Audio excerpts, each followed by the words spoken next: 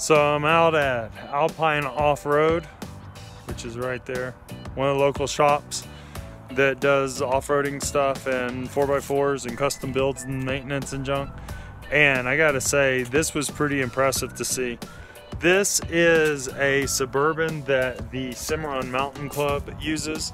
It's basically a private ski resort, and they take high-end clients up in either this, evidently, which is one that had the tracks on it, or a snowcat. And this is actually the first time that I've seen the track set up for a street vehicle. I've seen them, of course, online and that kind of stuff, but I've never seen them in person. And it is quite a bit more impressive in person, of course, than it is just like seeing it through video and stuff. So you can see some of the technology that goes into this system here.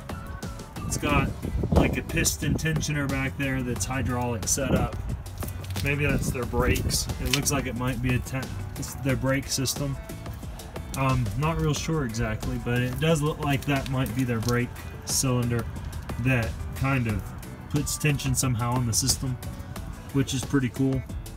They have a bunch of adjustments they can do with it, and it mounts to the hubs. Almost looks like a standard wheel, but of course it's not a standard wheel. It's the wheel that's, the hub rim that's designed to mate with the track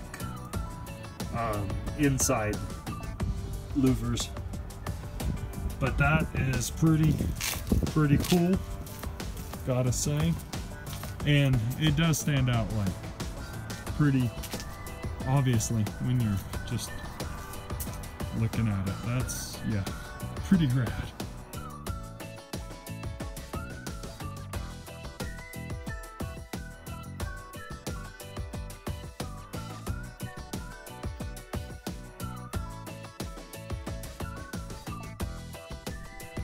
So yeah, definitely an interesting vehicle. Just thought I'd kind of show it to you guys real quick. I mean, talking about snow capable, these things are pretty impressive for sure.